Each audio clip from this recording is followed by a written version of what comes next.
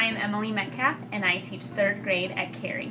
What did you learn how to do yesterday for Listen to Reading? Instead of Storyline Online, what will you do today? You will listen to Freckle Juice. So what will you need, Sam, in order to listen to Freckle Juice? You need a book. What? An iPad. And what else will you need for the iPad? Sam? What? Headphones, your earbuds. This year at iTech Conference, I learned how to use the iPad in the classroom during Read to Self during our daily 5 rounds. One way to use the iPad in the classroom during daily 5 is to record your voice reading a book that you would like the students to read during Read to Self.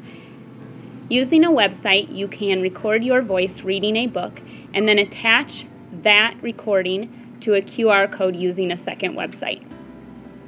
For example, I am reading Freckle Juice with one of my daily 5 reading groups. When I have them go to Read to Self, I would prefer that they actually listen to fluent reading. Therefore, I recorded myself reading the chapters of Freckle Juice and then attached those readings to a QR code that the students can scan using their student iPads. After going through the process of recording my voice and having students scan the QR code to listen to me read the story that we are working on, I would use this in the future with my reading groups, especially those who are unable to read to themselves.